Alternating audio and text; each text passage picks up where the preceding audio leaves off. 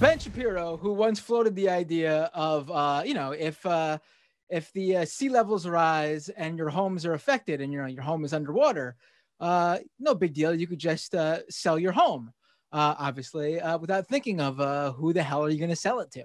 But that same Ben Shapiro is out with some new takes on climate change and rising sea levels. Let's hear what the conservative genius, the intellectual of the right, Ben Shapiro has to say.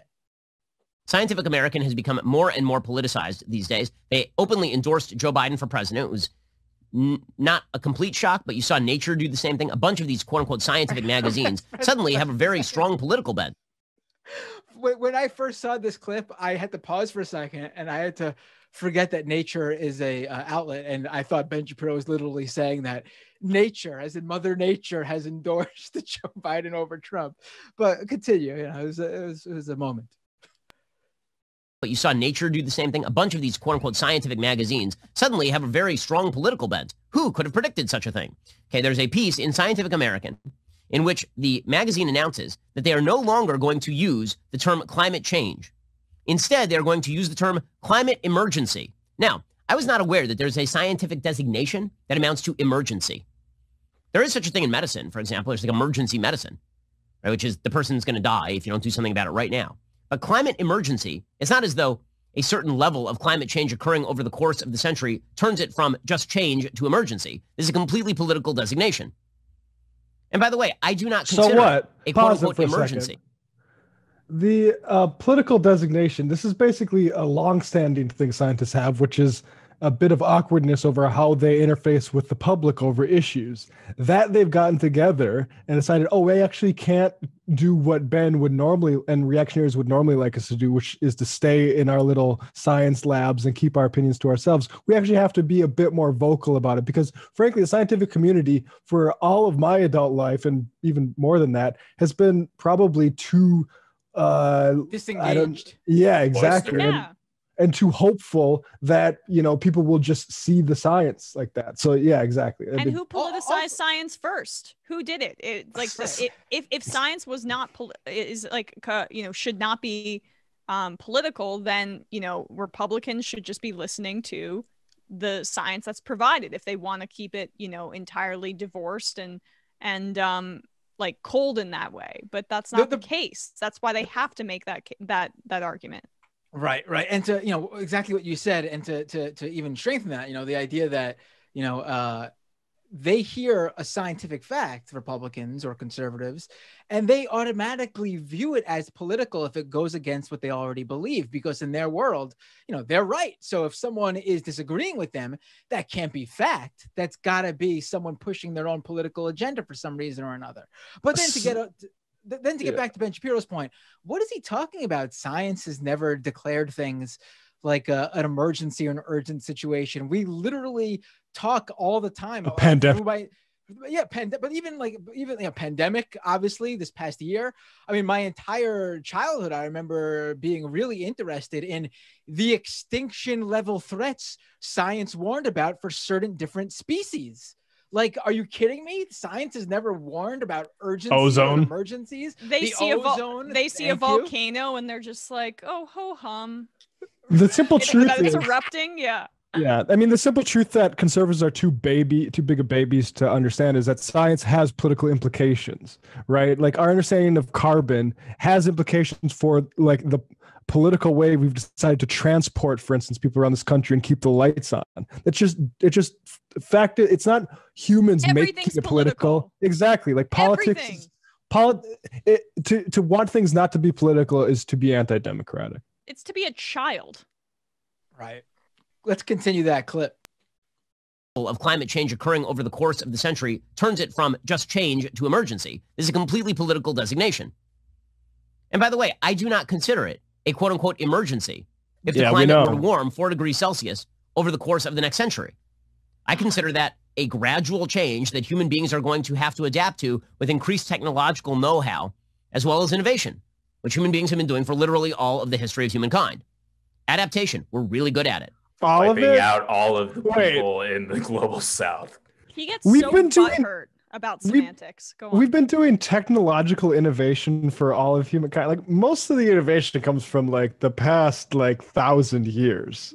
Like there was quite a lot of innovation that was not sticking for eons and eons. So like this idea that humanity just naturally dominates technologically, like no, that's a religiously fundamentalist like faith. That's a faith-based argument. Well, the race is all of the accomplishments of his favored white race. So I don't know why he's erasing white people. It's a joke. Also, it'll be fun to see who invents these technological accomplishments and how much they make off of them.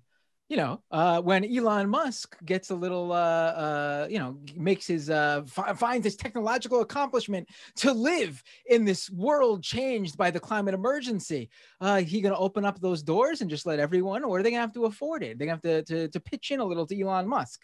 You know, the idea. You know, ever see that movie Elysium, guys? Like that's the world Ben Shapiro wants. Yeah. Elon's not going to make it either. He's going to get a bunch of government contracts to make it and not actually deliver on the promise of it. Right. Let's keep hearing from Ben though. Know-how, as well as innovation, which human beings have been doing for literally all of the history of humankind. Adaptation, we're really good at it. Mitigation, not so much. In any case, Scientific American now says that it is a scientific duty for them to solve the climate emergency, which is just a lie. It's just a way for them to create a certain level of alarmism that is unjustifiable by the facts on the ground. The fact is the economies around the world are growing at such a rapid clip that the amount of damage to be done to humankind on the basis of climate change is a small percentage of global GDP on an economic level. And in terms of actual human damage, we should be focused on how to mitigate that human damage, but we are not talking, as so many people have suggested, about billions of people dying or hundreds of millions of people dying or anything like that. We're not even talking about tens of millions of people dying. We're not talking about probably millions of people dying through climate change directly. We are talking about that didn't sound exactly like what Ben Shapiro said at the beginning of the fucking pandemic, if I'm not mistaken. It won't even be thousands.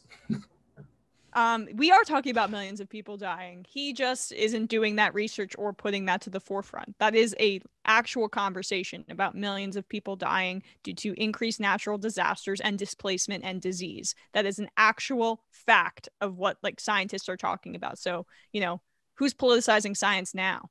I also love how all he thinks about are humans, as if we don't share this earth with thousands and thousands of other species who won't be able to survive. Like, do you want to live in a world without frogs and polar bears and bees? I mean, if you don't care about those things, I mean, I guess it doesn't matter to you, but maybe some people find the beauty in the world that they live in and would like to preserve that.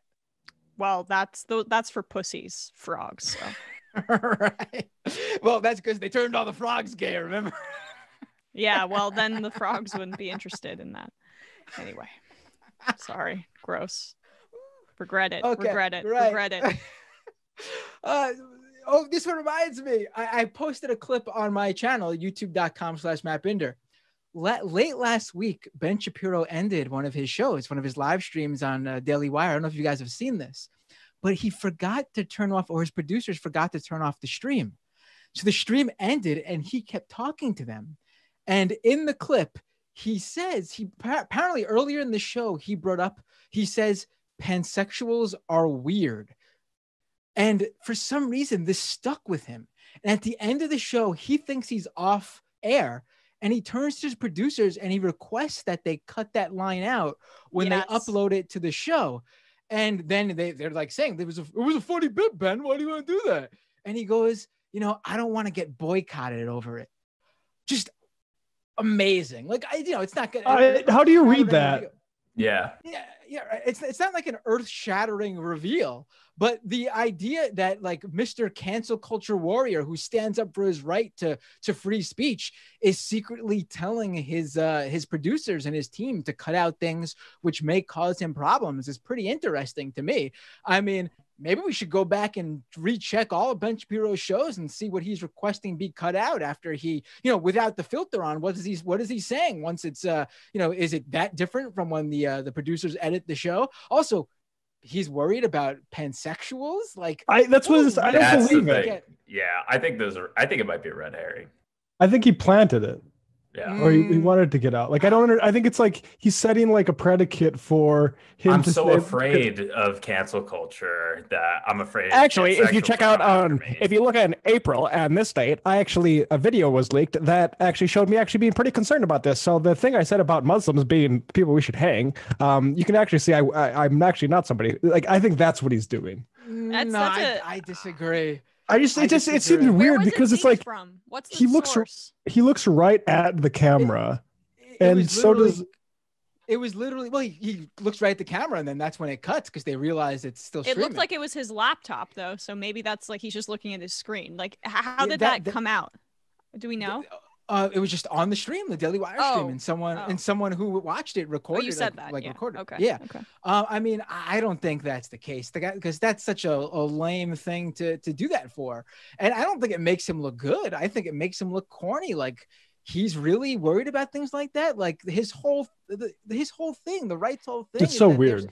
Standing up for their right to say what they want, and they're not going to be beholden to anyone. I mean, there was a whole news cycle about Dr. Seuss being canceled when it was really just the Dr. Seuss organization saying we don't want to publish certain books anymore. Like Ben Shapiro is literally the same thing. Why would they do that to themselves? I highly doubt.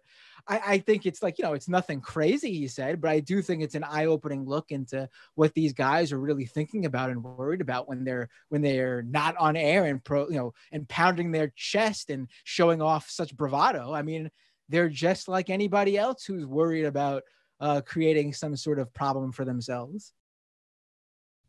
I don't think it's planted. It was planted, though.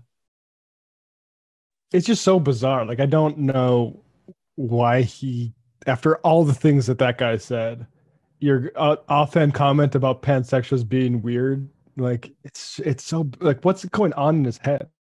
You know why I think? Because there was nothing behind it. Like in that climate change video we just saw, like he has in his mind an intellectual debate where basically an intellectual conversation where he's defending his beliefs.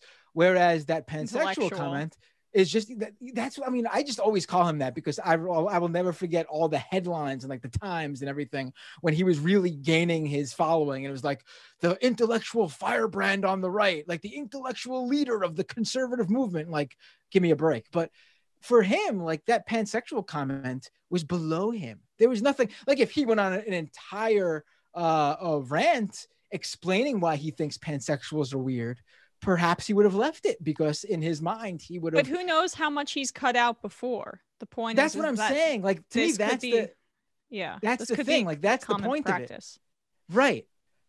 Like it'd be interesting to go back and see what he's combine. You should compare, I should say, how long the usual live version of Ben Shapiro's show is to the version that goes out via YouTube and podcast or however they cut it up.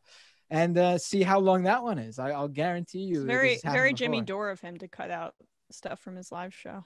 Yeah, it's so weird that anyone does that. Jimmy, that Dore does that too. Like, so bizarre to me. If it's on air, it's on air. It's you gotta live with it. I'm sorry.